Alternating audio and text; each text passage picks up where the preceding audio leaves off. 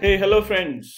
Welcome once again to another session on real numbers. So let us continue with our process. And so far we have discussed Euclid division algorithm and its application. We saw in finding out its HCF or greatest common divisor, that is GCD of any two positive integers. In this session, let us try and understand one more concept. And the concept is that GCD or HCF D of any positive integers a and b can be expressed as a linear combination. Please mind these words. So linear combination of two integers x and y. So hence it is written here that the GCD can be expressed as x times a plus y times b, where x and y are integers, but this representation is also not unique, so you have to check that also. So though we can express any GCD of any two integers as xa plus yb, but you can actually express in such linear combination in multiple ways. So we will see what does this linear combination mean first of all, and then we'll try to also see why is this representation not unique. So let us take an example, as we have already shown you the method of finding out GCD, and let us now try to use those examples to show that every such GCD found was or can be expressed as xa plus yb. Now linear combination is whenever you express any integer in terms of another two or another set of integers such that the powers of the two integers here, can you see the power here is 1? So here also the power is 1. Such representation is called linear combination, because for any expression in which the variables are having power 1, the graphical representation is linear. So the linear word comes from there, and combination is we are combining some factor or some multiples of a with some multiples of b to get d, hence linear combination of two integers. Let us take examples and see. So if you remember, we had two integers. First was 42 and the second was 30. So, and GCD of this, so we learned GCD of 42 and 30, which we had figured out, was 6, isn't it? Now 6 can be represented as some 42x plus, 6 can be represented as 42x plus 30y, and the idea is to find the values of x and y, right? Let us see how. So 6 is 42x and 30y. So let us start with our lemma only. So if you remember Euclid's division lemma, 42 was expressed as 42 is equal to 30 times 1 plus 12. That is how we started finding GCD. So hence, and then the next step was 30 was equal to 12 into 2 plus 6, and then finally 12 was equal to 6 into 2. Okay, so these were the three steps in which we found out the GCD of 12 and GCD of 30 and 42 to be 6.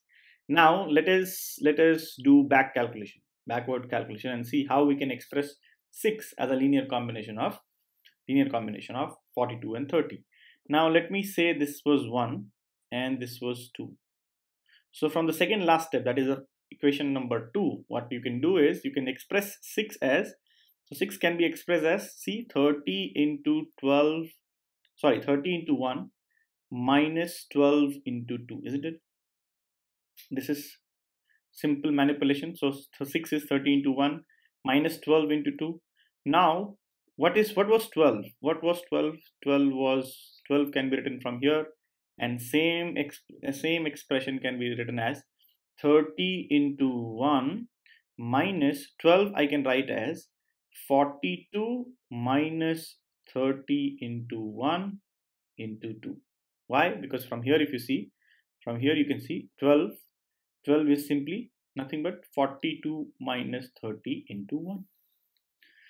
isn't it? Now simplify, what will you get? You will get 30 into 1 here, the first term, and then 42 into 2, 42 into 2 minus 30 into, sorry, minus and minus will become plus here. So minus minus plus 30 into 1 into 2 is 30 into 2. Now what we do, we club these 30 together. So we get what? 30 into 3 minus 42 into 2. Correct? Now if you notice closely, we could express 6 as 30, that was my b, into y, so this is y here, so the order doesn't matter, and then this is 42, and you can express this, I can write here it as plus here, and then shift this minus sign here, so hence it becomes 42 into minus 2. Okay, so what did we learn? We learned that 6 can be represented as 42 into minus 2 plus 30 into 3.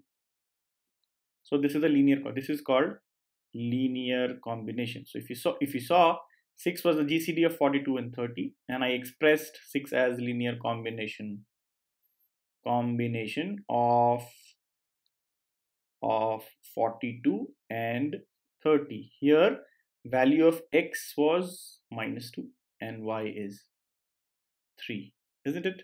So this was my expression into linear combination. Now how do we know that it is not unique? We can take a simple example itself and prove that it is not unique. Let us do that here. So if you see 6, the same expression I'm writing here, 6 into 42 into minus 2 plus 30 into 3.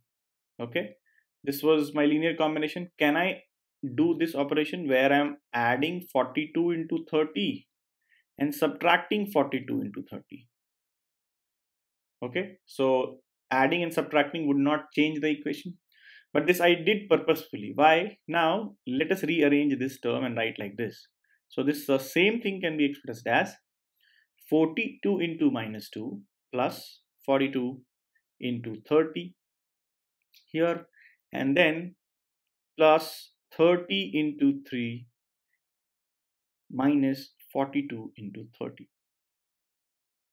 Now if you see, I can take 42 common in the first case. So if you take 42 as common, you will get minus 2 plus 30, isn't it?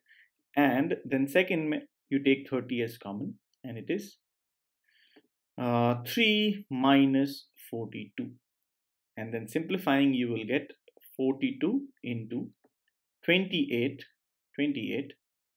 plus or 30 into minus 39.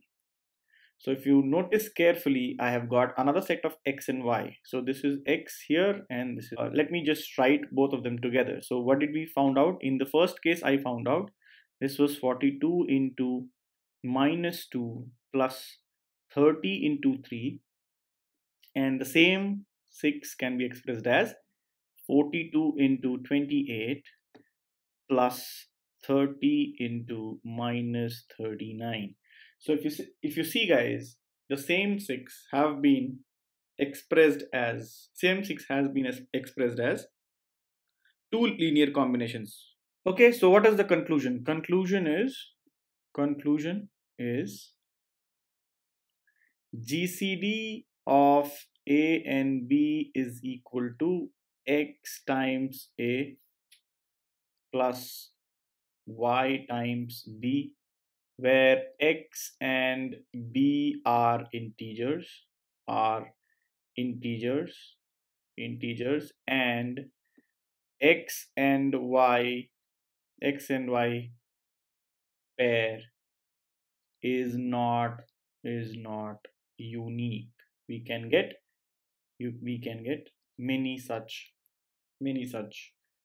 pairs. This is what is meant by expressing the greatest common divisor of any two positive integers as a linear combination. So this is my linear combination of the integers itself. Linear combination.